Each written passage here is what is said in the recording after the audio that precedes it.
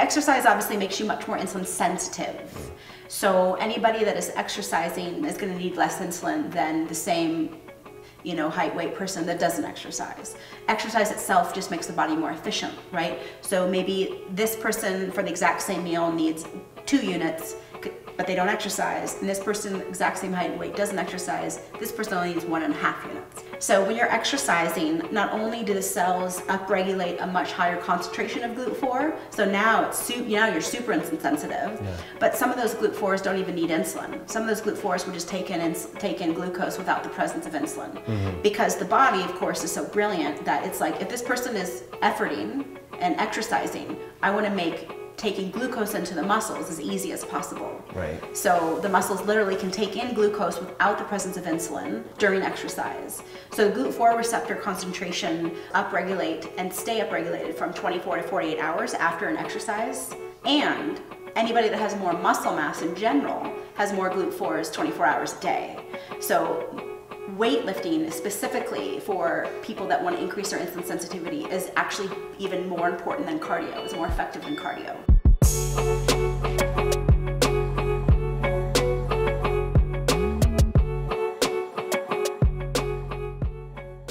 What is up, my friends? Welcome back to another video. I am so excited to share this episode with you. I think I'm particularly excited about this episode with Dr. Jody Stanislaw because it marries exercise, nutrition, and keto, and all the other lifestyle factors, stress, inflammation, sedentary activity, how all these, not just diet, how all these other lifestyle factors that we all have sometimes control over or lack of control over, and how those affect our ability to store body fat, to access or burn body fat, and our body's post-meal responses, meaning insulin responses and blood sugar regulation. We weave in all those concepts, and it's loaded with sound bites. As you may have gathered from the introduction, Dr. Jody Stanislaw is a type 1 diabetic, and I think she was diagnosed, I can't remember exactly, I think when she was 6 or 8 years old, something along those lines. So, you know, she's had a lot of years to figure out what affects her body's blood sugar, what affects insulin response and release, how many days she can go without exercising before she notices that she needs to give herself more insulin, sleep and stress issues, psychological stresses, cold and inflammation, like getting the flu or a cold. I mean, all this is just absolutely brilliant. Now, if I haven't mentioned it already, I'm being a little bit quiet because I'm in an Airbnb. There's people above me and below me in Breckenridge, Colorado. And I do want to let you know that if you want to watch the live stream, I'm at Low Carb Rec 2018. So a past podcast guest, Dr. Jeffrey Gerber, he talks all about insulin and how, you know, heart disease and atherosclerotic plaque formation is more than just, you know, cholesterol deposition within the arterial system. That's a great episode. I'll put it right here. Anyway, he's been putting on this conference with a few other folks for the past couple of years, and I've been going for the past couple of years, and it's absolutely amazing. So if you want to check out the live stream of that, I'm not an affiliate of this at all. I just am a fan of helping you access more information. I'll put that link below this, and I don't know if they offer recordings or whatever, but I do know if you're watching this weekend, this video with Dr. Jody, definitely check out the live stream at Low Carb Rec. That being said, I will be doing some follow-up videos to help share with you some of the sound bites and tips that are offered from this conference for those of you that live in other parts of the world and can't access this, or you have family obligations and so forth. Now, with all that being said, I do want to let you know, and I mean this very, very sincerely, this podcast, this video-based podcast would not be made possible without Health IQ and Somnifix. Health IQ, as you may know, is a progressive life insurance company that rewards healthy people like you and I by helping us save money on our life insurance premiums. You see, by exercising, eating a low-carb ketogenic style diet, balancing your body's circadian rhythms, not eating junk food, and having a positive mindset, all those factors improve your body's health and resilience and this whole network biology, and will stave off and help to prevent diseases like type 2 diabetes, obesity, and heart disease. Therefore, you can save more on your life insurance premiums and help your family, particularly if you have children. It's very, very important. As a parent myself, I'm a huge promoter of having life insurance because you never know. Tomorrow is not guaranteed, folks and friends, unfortunately, for any one of us. And you need to have life insurance if you have dependents. So definitely check out the link right here. You can just get a free quote and see if you qualify by going to healthiq.com/HIH. That's healthiq.com/HIH. So with that being said, let's dive into the show with Dr. Jody and talk about all the different non-dietary factors that affect your body's blood sugar regulation. Dexcom, it's my favorite company. Most accurate sensor, really. So I have a sensor right now in my arm, and there's just a little filament, just like 1 centimeter long, and I change it myself. The company says you have to change it every week, but I can make it last several weeks because each sensor is $80. Oh man. Cash, or does insurance come out? My insurance, everybody's plan's different, but I don't have coverage for it. Right. So this will shut down in a week. And I just say, okay, I changed my sensor, come back on, and it doesn't know. So, so the sensor is reading the blood glucose level in the extracellular fluid, in the interstitial fluid, which actually has a little bit of a delay, about a 20-minute delay from the actual blood glucose level. But it's just so accurate. I love it. I've had diabetes for 37 years, and it's the best advance I've ever seen. Yeah. I've ever seen. Because the alternative was what? I mean, poking my finger 15 times a day. Yeah. Got old pretty quick, eh? Yeah. And also it gives you alarm, so I don't have to think as much. If I'm exercising or if I'm sleeping, I just put it next to me, and if it's not alarming, then I know I'm good, which is a huge it gives such peace of mind. Right. Yeah, on the ski hill, the manual meters get too cold and they don't work. So anytime I want to test my sugar level, I have to get off, go into the lodge, wait 10 minutes to have it warm up. Now I just put this in my pocket, and if it's not beeping, I'm fine. Yeah. So it's amazing. So it will beep. You said you have the range set between 80 and 120. Yes. Gotcha. So I've used their Freestyle Libre Abbott. Yeah. And I noticed that there was not a huge, but a fairly big disparity between the peripheral blood glucose monitor, like just the one that Walgreens, I can't remember which one, it was just, there's a bunch of them, right? Yes. It was, I think, sometimes it was consistently low or sometimes consistently high. What have you found when you correlate, the Dexcom between just the finger prick? Well, so because there's a 20-minute delay, anytime my sugar level is headed up or headed down, this will always have lag.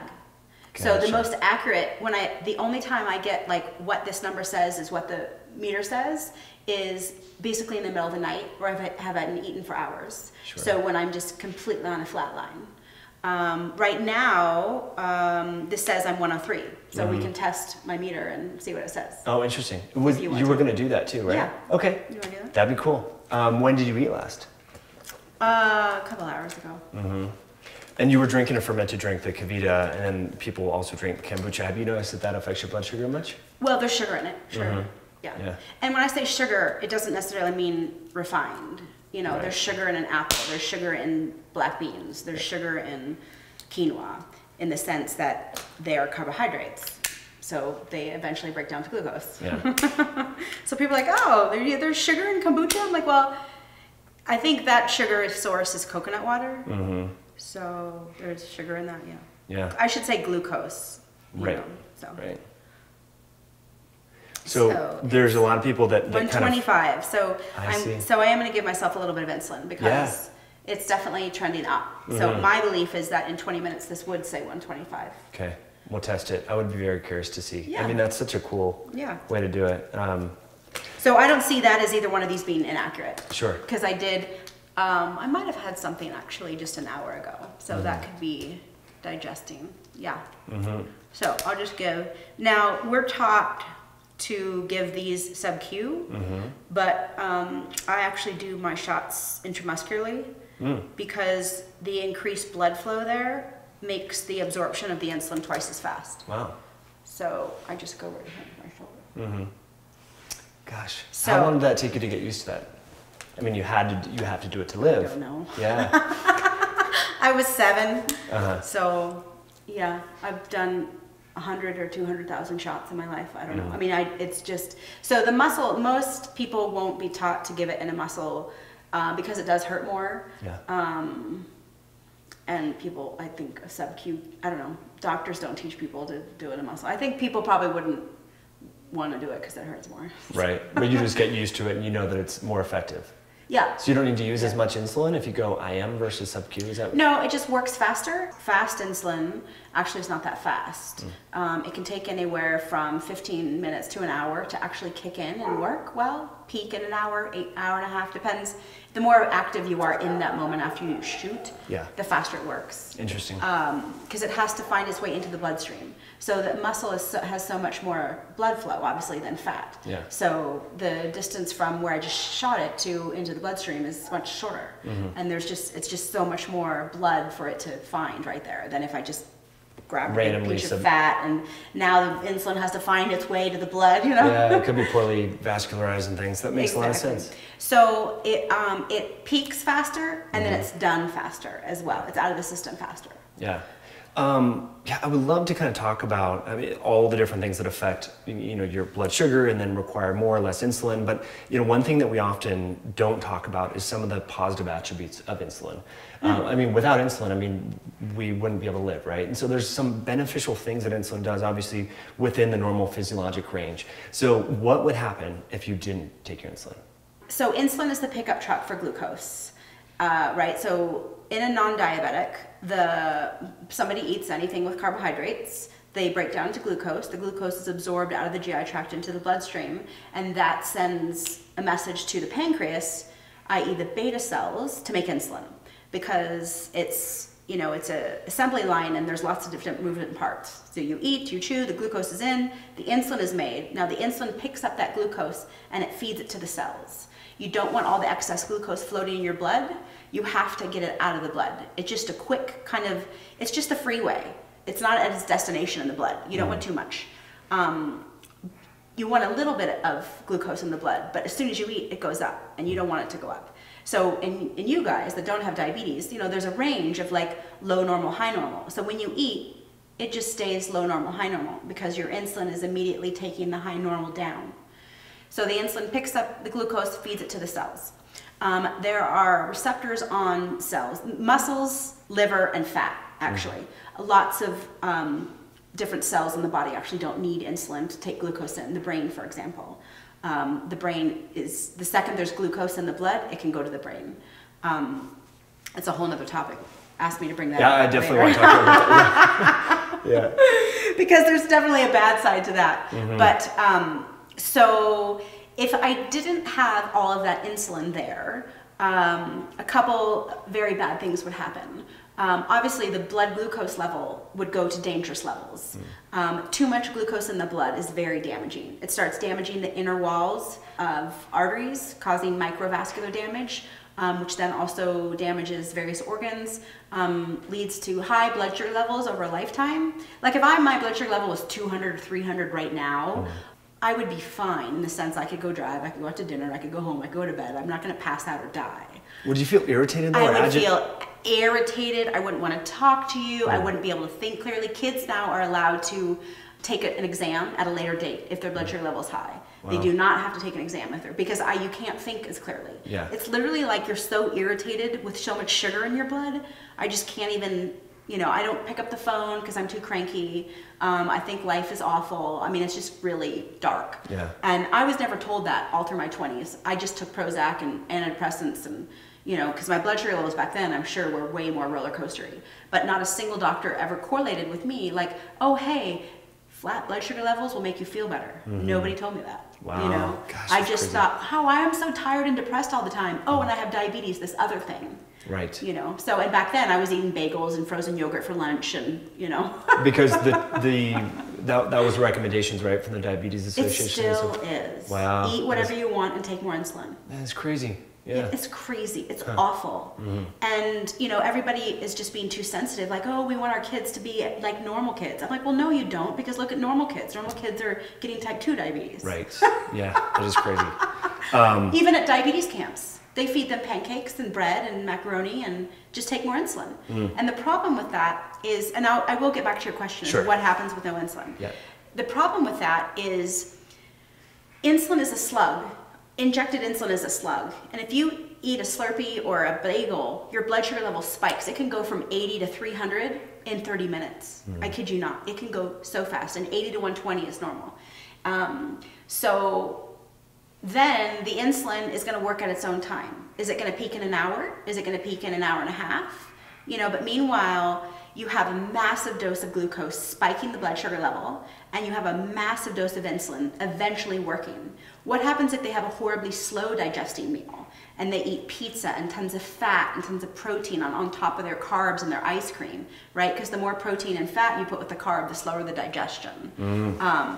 If you eat, straight jujubes or Slurpee, there's nothing slowing that down. That's just going to spike you to 300. But the pizza and ice cream can spike very slowly because it's a much more complex meal with fat to slow down digestion. So all they're taught is if you eat 100 carbs, take 10 units of insulin. But they're not taught if the 100 carbs are going to work quickly or if they're going to work slowly. So how do they know if their insulin hits first? I only take 1, 2, maybe 3 units of insulin per meal. And if they're taking 10 units, what happens if 10 units of insulin hits them and their food hasn't digested yet? Yeah. Their blood sugar level is going to drop so low they could pass out and die. And even if the food hits first, then they go to 300 and eventually they come back down. Maybe if they can actually figure out how to dose right for that complex meal. So my general philosophy for all my type 1 diabetes patients is low carb, whole food, because it just takes you off the blood sugar roller coaster. Hey there, it's me again with a brief announcement from our show sponsor, SomniFix. As I'm sure you've heard before, breathing through your nose while you're sleeping is congruent with achieving deep restorative phases of sleep. You see, if you're not getting deep sleep cycles and deep phases of sleep, that can cause cortisol release, that can cause inflammation, free radical stressors, that can suppress your growth hormone secretion. So sleep disordered breathing is a real phenomenon, and one of the ways you can enhance your sleep quality is mouth tape. For me and many others, mouth taping has been one of the most impactful lifestyle changes that we've made. I would highly encourage you to try it. And also try this with SomniFix, because SomniFix is a hypoallergenic mouth tape. It was studied at Harvard, and it really makes the practice of mouth taping so much more compliant and user-friendly. Click here or click below. You can find it on Amazon or at somnifix.com. That's SOMNIFIX.com. I would highly encourage you to check it out. So let's get back into the show with Dr. Jody. But let me get back to your question. Sure. So no insulin means that the blood sugar levels start spiking. It causes massive damage throughout the body: blindness, heart disease, kidney failure, strokes, gangrene, limb amputations, because all that excess sugar is causing damage to nerve cells, damage to the arteries. But like I said, this is high blood sugar level over decades and over years. You don't have a high blood sugar level and go blind the next day. Right. You have a high blood sugar level for decades and eventually go blind. So those things eventually happen in the moment you feel awful and irritated. But then there's a condition called diabetic ketoacidosis, which can kill you. And what that is obviously your listeners know all about ketosis. And I have to constantly explain to people the difference of ketosis and diabetic ketoacidosis. So ketosis obviously is a result of burning ketones for fuel. So if the body doesn't get if it's not getting enough glucose, it burns fat for fuel. And then a byproduct of burning fat is keto acids, right? And the problem is when there's no insulin around, the body thinks it's an absolute emergency, so the no insulin tells the body there's no fuel. Because normal people, when they eat, the body produces a little bit of insulin. So if the body sees insulin, the body thinks, oh, the body's being fed. But if the body sees no insulin, it thinks you're absolutely starving. And it will go into burning fat at such a dangerously high rate that the byproduct of burning ketones creates such an acidic state in the body that you'll have labored breathing. Your whole pH of the body is off, right? So the acid, your pH drops so much that you get labored breathing, that you get sweaty, you get stomach aches, you get nauseous, you get vomiting, you can have brain swelling, you can die from your heart stopping. So it's very dangerous. Totally. Yeah, so anybody that goes into diabetic ketoacidosis, it's oftentimes if people are on an insulin pump and suddenly it's come undone or there's bubbles in it and they didn't realize it, so they haven't had insulin for hours, so they have completely no insulin in the body. You always need a certain level of insulin, no matter what. Even people that eat on the keto diet, your body's still making insulin at all times. Right. A type 1 diabetic, no. Zero. I did a water fast for 7 days. Wow. And I still took I generally take about 20 units of insulin a day total, 10 units 8 units long acting, and then maybe 2 or 3 per meal. When I ate nothing, I still took 2 units of insulin a day. I took 1 unit in the morning and 1 unit at night. So you have to give that your body a little bit of insulin, or else you'll die. Right, because insulin participates in other like anabolic processes, glutathione production. There's some, I can't remember what pathway or mechanism, but I have heard that. So like type 1 diabetics, if they don't take their insulin, won't they lose muscle mass too? Is that? They'll get into the hospital within a few hours. Right, so it's necessary. So a certain amount, like you were saying, so insulin is good within the normal physiologic levels. Now, you said you take 20 units a day, some is with a meal, some is long lasting. Right. What would the average healthy, normal glycemic, physically active person, what would their pancreatic beta cells produce in a day? Is that about right? Well, yes, it is. Under 30 units. But the reality is your insulin is much more efficient. So the second I inject insulin, it starts degrading. And so some of it doesn't even get all to the bloodstream. And also, sometimes I overdose. You know, I give myself 2 units when I only needed 1. And then that's when you see us going, I need glucose, I need sugar, I need juice, I need a piece of fruit, you know, because literally the blood sugar level is dropping to a dangerous level, and you can pass out and die. So you can pass out and die if you have too much insulin, and you can pass out and die if you don't have any insulin. Right, yeah. So as with everything in the body, you know, there's that middle ground. Right, very, very interesting. Now, so for a lot of people, that figuring that window out can be challenging when they add in things like fasting or exercise, I would imagine. Because absolutely. How does exercise, you probably need less insulin when you exercise? It's a complicated answer, actually. Yeah. Exercise obviously makes you much more insulin sensitive. So anybody that is exercising needs, everybody that's a fit person is going to need less insulin than the same, you know, height, weight person that doesn't exercise. Exercise itself just makes the body more efficient, right? So maybe this person for the exact same meal needs 2 units, but they don't exercise. And this person, exact same height and weight, doesn't exercise. This person only needs 1.5 units. Because it's just efficient, it's a more efficient system. Yeah. So I can get really geeky here, but on the cell receptors are called GLUT4, glucose transporter 4.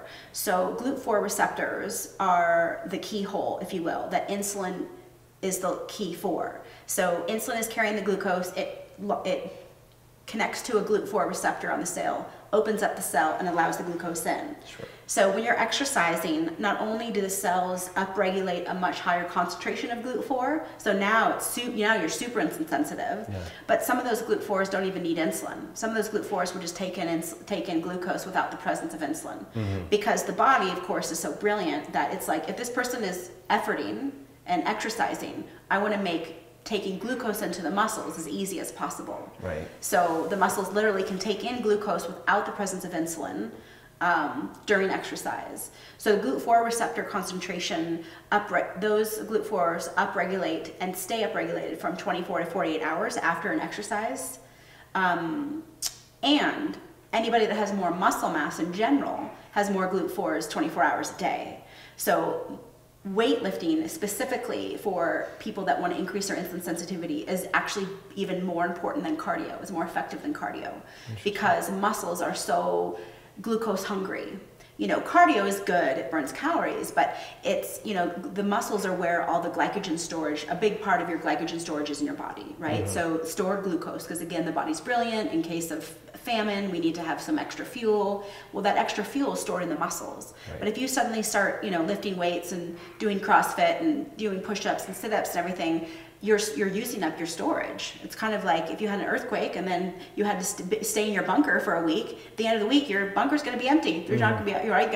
You got to restock. Right. So the more muscle mass anybody has at 24 hours a day, the less insulin they'll need 24 hours a day.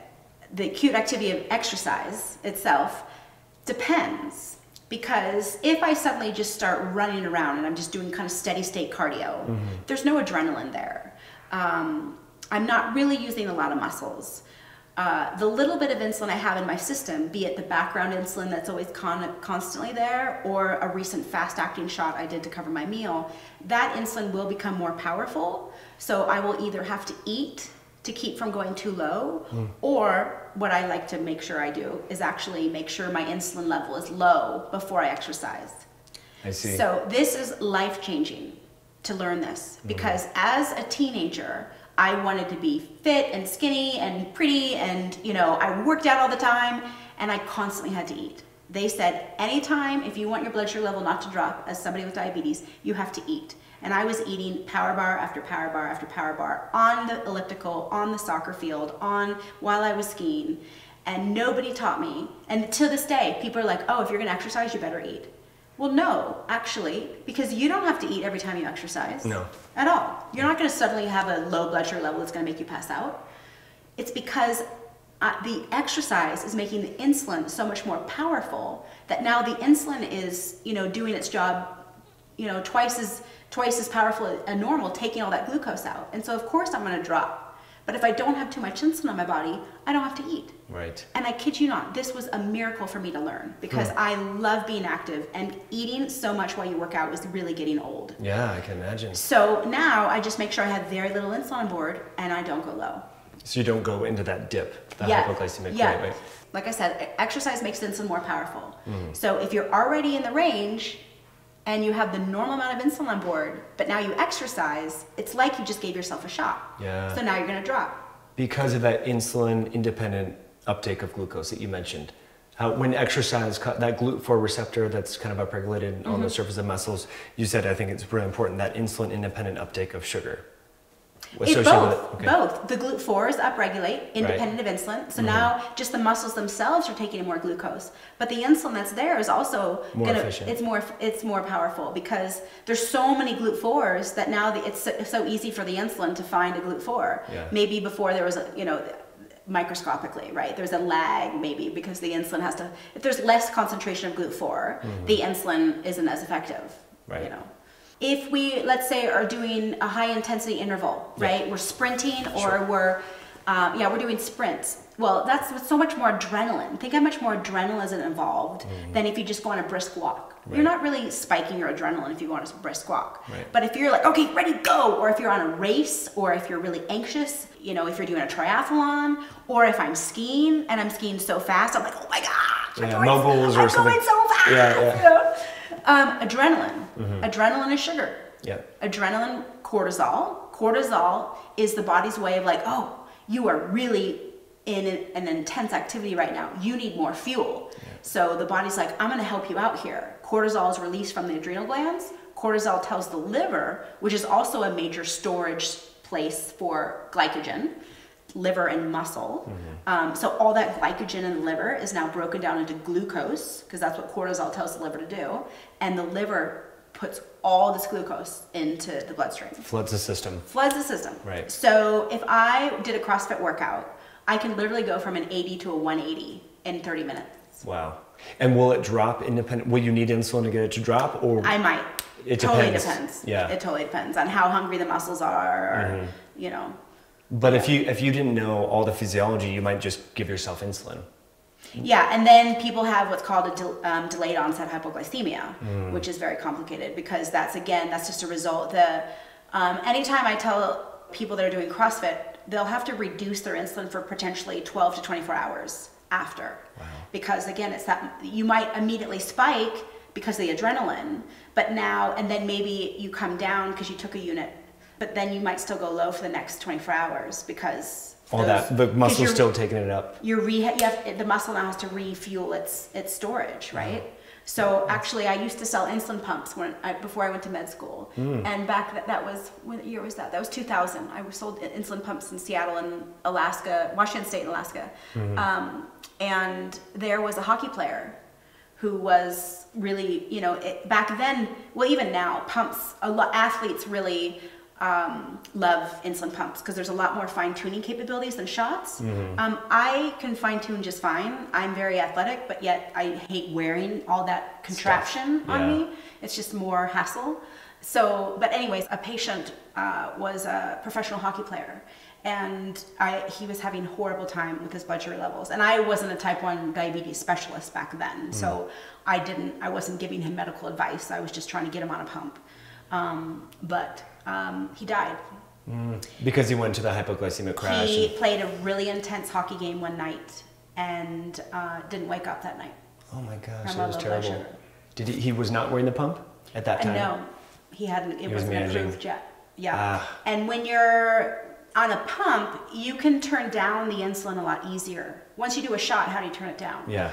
I actually know how to turn it down, but that's a whole other story. Sure. Gosh, that's really scary. Well, I think there's a lot of things that we can kind of unpack from just that last segment, but I think what's most exciting is just the fact that exercise, that a hard workout like that can make you more insulin sensitive for up to 48 hours. Yes. So I mean, there's a lot for non-diabetics to get information. Yes. I mean, that's a great tip. So my kind of follow-up question to that would be, how quickly do you notice, like if you travel and go visit family and you're not doing your, Sun Valley active lifestyle, how quickly do you notice that you need to have more insulin? Take more insulin. Yeah. On day 3.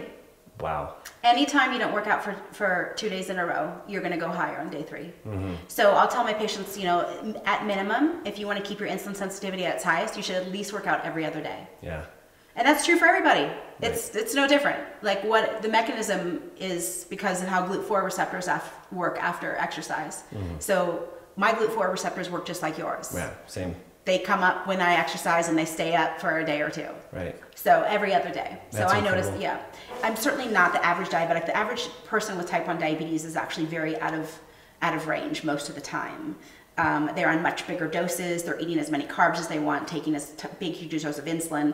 Less than 25% of the 3 million type 1 people with diabetes in this country have decent blood sugar levels. Wow. 75% are out of control. Crazy. And that is why I've created the career I have. I only work with type 1 diabetics virtually. I have patients all over the country. I have patients all over the world. I have patients in China and Saudi Arabia. And it's fabulous because most physicians, it's a very complex disease and most physicians just frankly haven't been trained Or don't have on the how time. to do it. Yeah. They either don't have the time if they know, but not very many know. Yeah. Or they literally have not been trained. All they've been trained is like, hey, try to keep your sugar down and take this insulin every day. That's it. But there's so many nobody told me that, okay, if you brisk walk, your sugar level is going to go down like this, but if you do CrossFit, it can go up like this and then go down later. If you ski, it can go up. So if you use your muscles if you do anaerobic, it can go up because adrenaline. If you do intensity, it can go up because, nobody told me all these if you get sick, your insulin sensitivity crashes down because all of the hormones, if you take a steroid shot, you can't get your sugar level down for 4 days or more. There's all these fine tunes. You can have a high blood sugar level before you even get symptoms of a cold. So suddenly your sugar level's high all day today, and you're like, what? I'm not even eating and I'm 200. And then the next day you're coughing and sneezing and you're like, oh, it's an infection. Right. I have a 7-page handout. All the reasons why you can go high and low that have nothing to do with food. That is so cool. Oh my gosh. We're going to have fun talking about this. I think people don't understand that connection between, inflammation and dysglycemia and blood sugar dysregulation. So that is so fascinating. So, but just like sitting around is inflammatory. Like you said, if you don't exercise for 3 days, you need more insulin. You got the cold. Well, your boyfriend broke his leg, so he probably, if he was diabetic, might need more insulin. He is diabetic. Oh my gosh. Okay, so he needs more insulin, yeah? So he met me, and I'm a type 1 specialist. We met at a type 1 event. Yeah. And then he took everything I teach to heart, more than I take it to heart. And his numbers are now better than mine. Yeah. Wow. However, he broke his leg 6 days ago, and then had surgery yesterday, and he's on a bunch of pain pills. And this fit, active guy hasn't gotten out of bed all day except to go to the bathroom. His blood sugar level was 250 when he woke up this morning. He gave himself a disgustingly huge dose of insulin. 2 hours later, it was 190. Whoa. So it's just all those things. It's the combination of he's not even moving. So his insulin sensitivity is in the toilet. And then there's all those inflammatory hormones. Yeah. He just had surgery. His whole leg is, inflamed. So, the body, it's not responding very well to his insulin at all. Yeah. What about sleep? We know sleep plays a huge role in insulin sensitivity and circadian rhythms. How do you notice if maybe you have a bad night's sleep, or if your alarm goes off, or whatever, you're traveling to a different time zone? How does that affect your insulin? I get really good sleep. But as a whole, if you're constantly stressed out and fatigued because not enough sleep, you're definitely going to have more stress hormones going on. It's a more inflammatory condition, right? Because we sleep in order to decrease inflammation. We sleep to have regeneration happening throughout the body, and then, you know, just have lower inflammation. The body is in repair mode, right? If it's repairing something and suddenly the alarm goes off, it's like, wait, I'm not done repairing this. It still needs my help. And now you're off to the races. You're just going to have more inflammatory hormones going on. So you're going to have a higher, I don't really notice from night to night. I mean, there's so many variables that affect my sugar level, and I have such tight control that I'm like, did it take me up to 90 today instead of 80? I don't know, maybe. But yes, just in general, sleep causes a lot of more inflammation and stress, and so you'll have lower insulin sensitivity for sure. Yeah, you mentioned stress earlier, and I was curious on that, like the correlation between adrenal issues and, you know, the spectrum of adrenal fatigue or kind of HPA axis dysfunction and blood sugar dysregulation, because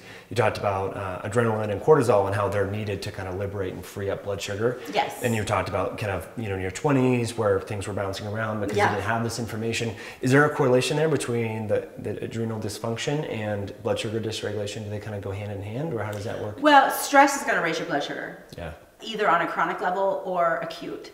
I just recently gave a TEDx talk, and so as you can imagine, my adrenaline and my stress, so I increased my insulin that morning, for sure, because just to counteract that. But it's a stress response if, you know, I'm stressed, or if I'm stressed skiing, you know, any stress to the body, be it good stress or bad stress, can release cortisol, which then will really increase glucose. And you'll need more insulin for You'll need more insulin. People, okay.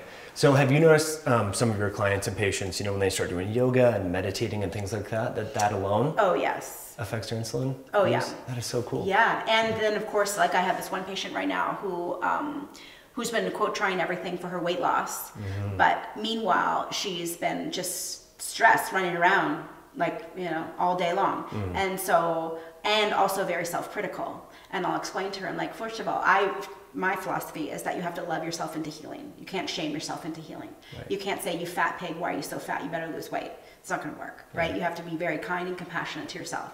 So just my two approaches with her have been like, let's be more loving and let's be more calm. You don't have to change your food. You don't have to change your exercise. I just want you to love yourself and meditate. And she's lost, I think, 25 pounds. That is so awesome. That is so cool. I love hearing that.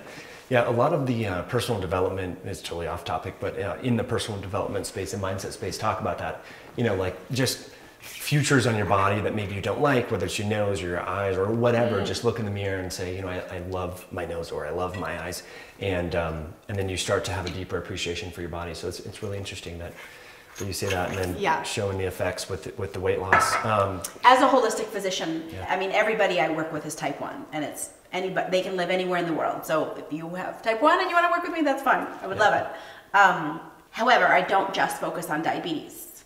So I always say, how are your 4 pillars? And the 4 pillars are the foundation for your well-being, right? Your mindset, your emotional health, your spirituality, your connection, your love for yourself, sleep, exercise, and food. Sometimes my patients and I, we don't even talk about their blood sugar levels. Sometimes it's all emotional stress, meditation, or something like that. That's great. I love that. That's huge. So there's a debate going on in kind of the low carb ketogenic world about whether or not insulin contributes to weight gain, and whether carbs and then insulin lead to weight gain, or it's just too much calories. So I'd love to know, you said about only 25% of the 3 million some odd type 1 diabetics have normal glycemia, right? Yes. And manage it and all that sort of stuff. The other, we can say 75% are probably using too much insulin. You know? So is there a higher prevalence of obesity and overweight in type 1 diabetics that don't have good glycemic regulation? It's a very fair assumption to make, absolutely. All my patients are well controlled, so I have the 25%. Nice. In general, even if somebody is on an insulin pump versus injections, an insulin pump is much more efficient at giving insulin. So it is seen that oftentimes when people switch from injections to insulin pump, you take 20% less insulin in general on a pump than on shots, and people tend to lose weight. So yes, excess insulin is going to make you gain weight. I mean, in years of, you've been diabetic since you were 7. Yes. You've treated a lot of patients. So you would just say, in general, there's a correlation between insulin use and weight gain. Absolutely. Like excessive insulin use and weight gain. Yeah, and it's a very vicious cycle, right? Because also, the more weight you gain, the weaker your insulin sensitivity is. So if you are 150 pounds today and then 160 pounds in a month or two, you need more insulin. I don't care if you eat the same, I don't care if you exercise the same, but the second you gain weight, you need more insulin. A lot of my patients, and that's another one of the points on my handout, is people are like, why is my insulin not working? And I'm like, well, it's the holidays. Did you gain weight? And I'm like, well, I gained 7 pounds. I'm like, you're gonna have to increase your insulin. Wow. So it's a vicious cycle. Then they take more insulin, then they have more weight, it's, so I'm not worried about being on a pump because, I'm on 20 units a day. If I go on a pump, I'll be on 18, 17 units a day, 16. Right. I mean, I'm not on 30 or 40, 50 units a day, so it's not going to make a big difference. For you. Yeah. That 3 unit. But do you worry that people, if they're self-injecting insulin, it might be too much? What are the risks of that with cancer and pro-growth and things? Is there a higher prevalence of different comorbidities? There is a higher risk of certain cancers. Because I focus so much on my patients right now on getting them healthier. To be honest, you would think as a type 1 expert I would know all the facts about that. I just feel like what we need to do, that's the bad dead end that you don't want to get to. So I don't really want to know about it. I want to just help you right now. And to be honest, as a type 1 myself, I've avoided doing that research. I do know there's certain cancers that I've heard that we get more often, but I really, just for my own personal self, I don't research that. Yeah, no, that's awesome. We were talking about the brain. You said bring me back to that point. Yes. We were talking about how the brain can just soak glucose. Let's revisit that. I think have you heard that Alzheimer's is called type 3 diabetes? We have, yeah. Amy Berger, do you know her? She wrote the book, The Alzheimer's Antidote. So we've interviewed her before and talked about insulin degrading enzyme in the brain. We've talked all about this, but I'd love to know your perspective. I think this is fascinating. Too much glucose is going to kill brain cells. It's that simple. And the nerves don't have GLUT4 receptors. They don't need them. If my blood sugar level is high, there's too much glucose in my brain. There's no way to block it. And I can clearly tell when I'm high in the moment, I can't think clearly. The brain doesn't, if you have too much sugar in your bloodstream, you have too much damage in your brain. So when you were talking about like peripheral neuropathy and diabetic, like amputations and all that, so too much blood sugar, it's damaging things. And one of the tests that we can look at, people know about the hemoglobin A1C, the glycolytic aspect. So that glycation is happening in the brain? Yes. Wow. And now that obviously is not good because it's damaging neurons that we need to think and process. Yeah. And there's certain pathways. There's microvascular complications. There's macrovascular something, if I remember the exact science of how it works, it's not only the glycation, but it's like too much glucose inside the cell then turns into sorbitol, and then there's like the sorbitol pathway, and then the cell can't rid itself of sorbitol, and it just kind of ends up, if I could, I wish I had remembered before I came here. We can redo that. Too much glucose kills cells. Yeah. So there's a couple different mechanisms by how it does it. Sure. And I don't remember the different specifics of mechanisms, but too much glucose. The main complications involved with anybody with diabetes, type 1 or type 2, because it's just, if you have high blood sugar, it doesn't matter if you're type 1 or type 2, heart disease, strokes, kidney failure, blindness, Alzheimer's, and gangrene, leading to limb amputations. And also soft tissue injuries, rotator cuff injuries, trigger finger, because it definitely, it binds to the soft tissue and then it makes it stiff. I don't know trigger finger. So it kind of locks up? Yeah. The fascia gets sticky? Yeah. Interesting. Carpal tunnel, Yeah, we Shalini Bhatt, who was she's a chiropractor in Ontario, and she talks about that and how she does a lot of like soft tissue work, and she got some flack from people on YouTube that are non-medical professionals, but she can tell people's blood sugar regulation. She says just through her body work and just by the fascia, it's that sticky. Makes sense. Yeah. So awesome that you agree with that, and that does make sense. Now that you're talking about that trigger figure. Yeah. Very, very interesting stuff.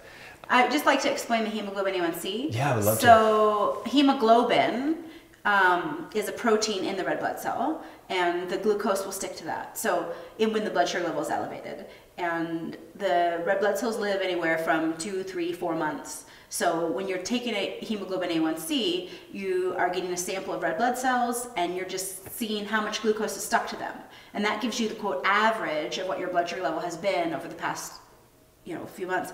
But to be honest, there's many reasons why the A1C is inaccurate. I just went to a diabetes conference where he predicted anywhere from 16 to 25% of lab values of A1Cs are inaccurate. If you have any sort of red blood cell disorder, depends if your red blood cells, do they only live 2 months, do they live 4 months? And everybody has different glycation rates. Somebody that's 200 has a different glycation rate than somebody else that's 200. So actually the best average now is wearing one of these glucose monitors and downloading the data and getting the average, because that's actually reading the blood sugar level, and you just take the average of that. That is specifically a blood sugar average, as opposed to just extrapolating it from what's stuck to the red blood cell. What's stuck to the red blood cell isn't the same. Yeah, because there's a lot of reasons why, how much it sticks to the red blood cell. So there's data that shows, somebody's average is 200 and their A1C is, that would be, 200 correlates to about 7 or something? I think higher than 7, but this person has an average of 200 and their A1C is here. This person has an average of 200 and their A1C is here. So huge disparity. So there is a disparity. Now, I'm not saying it's a bad test. I still think it's very important to get it done. But you could also have somebody who's low half the time and high half the time with the 6%, or somebody that is constantly perfect and has a 6%, right? Because it only looks at average. Right. So I have plenty of patients that will say, hey, my A1C is really good, but I know my numbers are awful. And it's because half the time they're having low blood sugar levels and half the time they're having high. So there is some issues with A1C. I think that's a great tip. I did see some of that research coming out in 2011, haven't followed it, but that the hemoglobin A1C was in question, based upon some of the things that you mentioned. So I think that's great, because for some people, they get their blood work once a year, and if their hemoglobin A1C is over like 5.5, they're like, oh, my blood sugar is great, I don't need to worry about it. But like you said, I think really taking that next step, getting a continuous glucose monitor, seeing where things are at, if you speculate and all that sort of thing. Let's see what my glucose monitor is. Let's do it. Yeah, it's been probably longer than 20 minutes. 112. So it's definitely headed up. Yeah, interesting. Yeah. So a little bit more of a lag, but always a lag. So, the meter was 125. Right. But this was 103, I think, or 104 or something. It was, yeah. So my hope now is that the IM shot, brought it down a touch. Yeah. So. Interesting. That is really cool. So if you're sleeping and you go, say, below 80, it's going to wake you up. Like it beeps that much. Yeah, I set the alerts. So I can. Yeah. I have patients come to me and their high alert is set at 250. Oh my gosh. Which means they don't get any warning until they're 250. Whoa. And I'm like, well, who said it like that? And they're like, oh, my doctor. I'm like, oh, why? My Lord, yeah. Because they don't want their patient to die on them, which is fair. So they would rather have them run high. Yeah. Because high is not going to kill you right now unless you have no insulin. But if you have some insulin and you're high, you'll live, right? You'll just go blind eventually, or lose a toe or a foot. Right. But if you go low, I could die right now. So most physicians are very conservative, and they want their kids, especially the kids, they want them to run higher. And running high also stunts growth, and it's so funny to me because there's a lot of debates that they're like, oh, a child needs 150 grams of carb, so you need to give them 50 grams of carb at every meal. And I've had newly diagnosed parents, their 4-year-old gets diagnosed, and they were already eating keto or low carb, and now they're being told they need to eat 50 grams of carb per meal. And I had this one mother in tears, and she's like, I can't, and there's 2 problems with that. Yeah.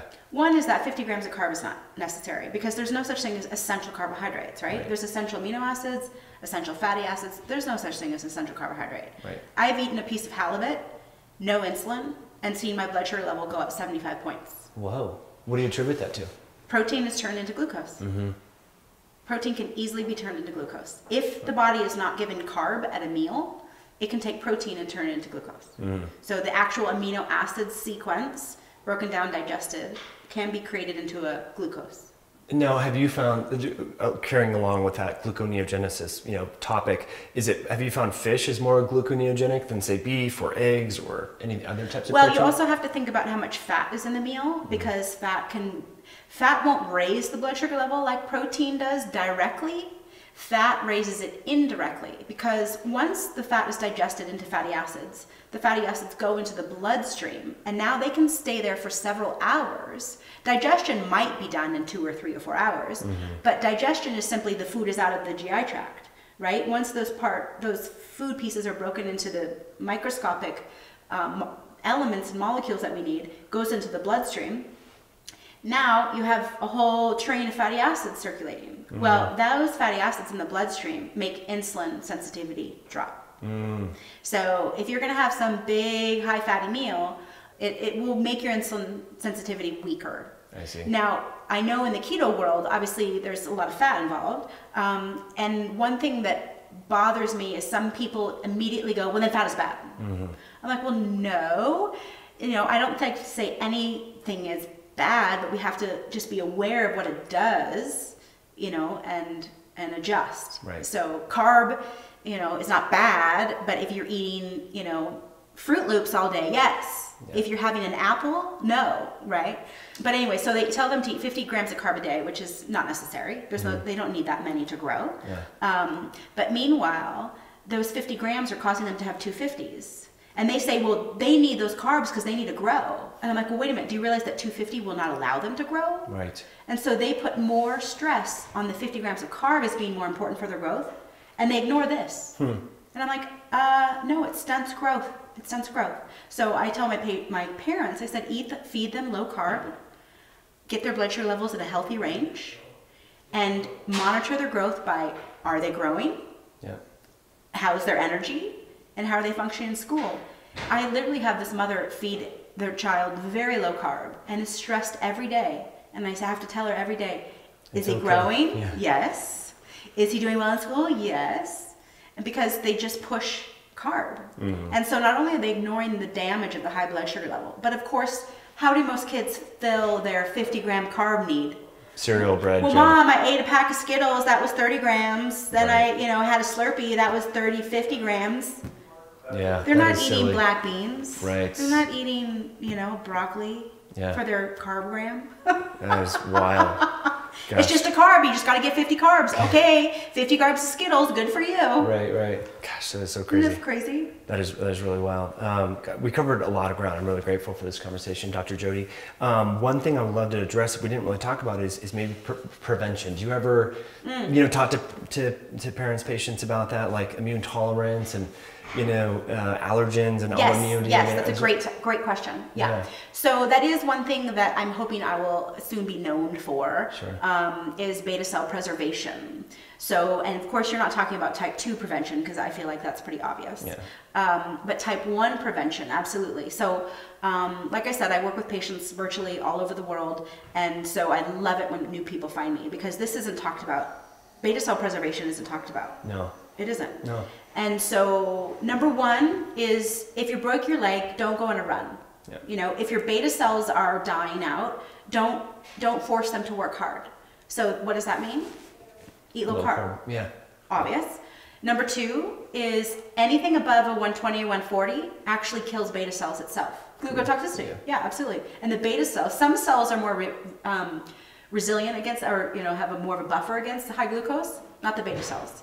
So the very high glucose itself is killing the beta cells. So a lot of my patients, my newly diagnosed kids, will come to me and their A1C at diagnosis is 10 or 12. Oh my gosh. Because they've been 600-700 and didn't know.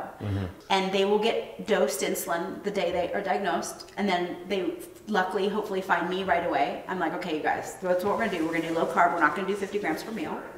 And then a month later, they're like, he's having lows all the time. He's having lows every day.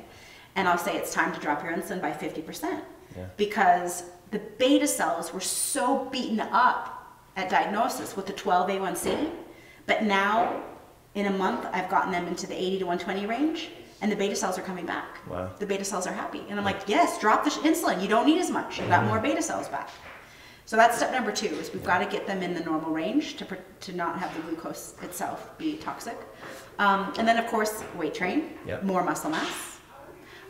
There's certain supplements that can help support the beta cells. So I have a whole beta cell preservation supplement protocol shown to increase beta cell mass.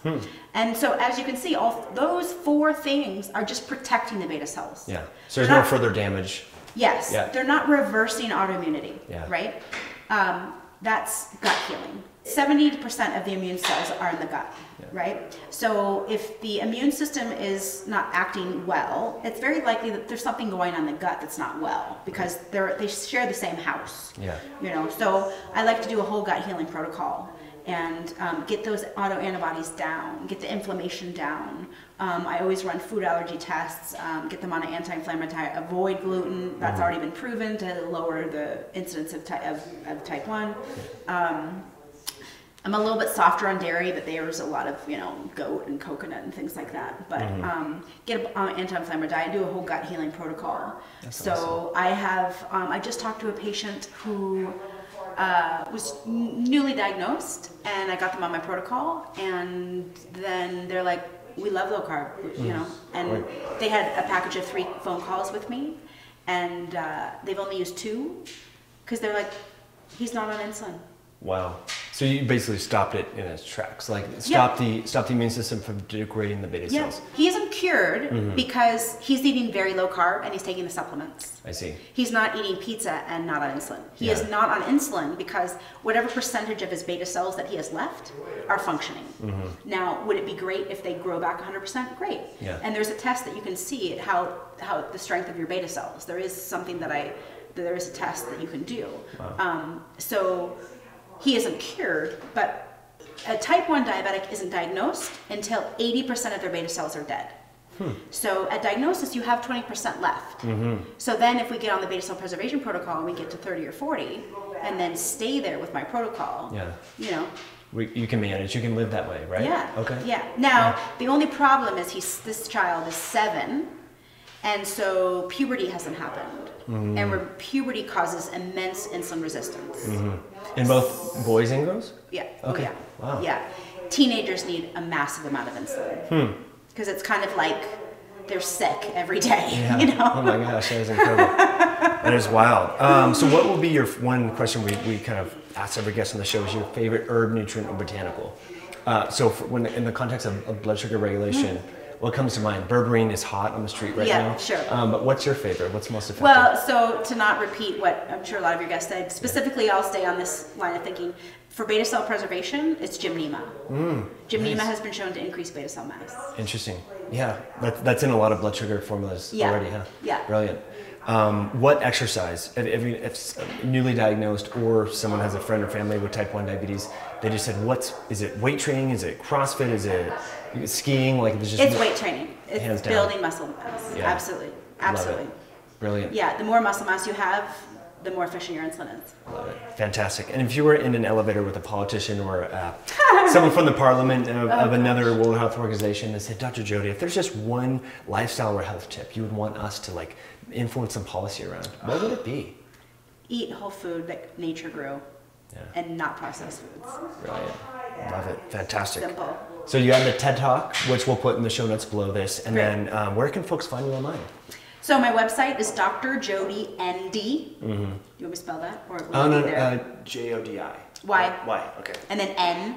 Yeah. Naturopathic D doctor. Yep. Brilliant. Awesome. Thanks so much for coming on the show. Yeah, absolutely. Thank you. Yeah. Thanks so much. All right, guys, if you like the show, please give it a thumbs up and subscribe to the channel and click on the links below so you can connect with Dr. Jody. Yes, and one last comment is anybody that wants to talk to me, I offer free calls. So you can find the link for having a free intro call because I like to just kind of make sure we're a good fit before we work together, and then I work together in just a series of phone or Skype appointments. But I always start with a free call. So anybody can sign up for that. Super smart. Awesome.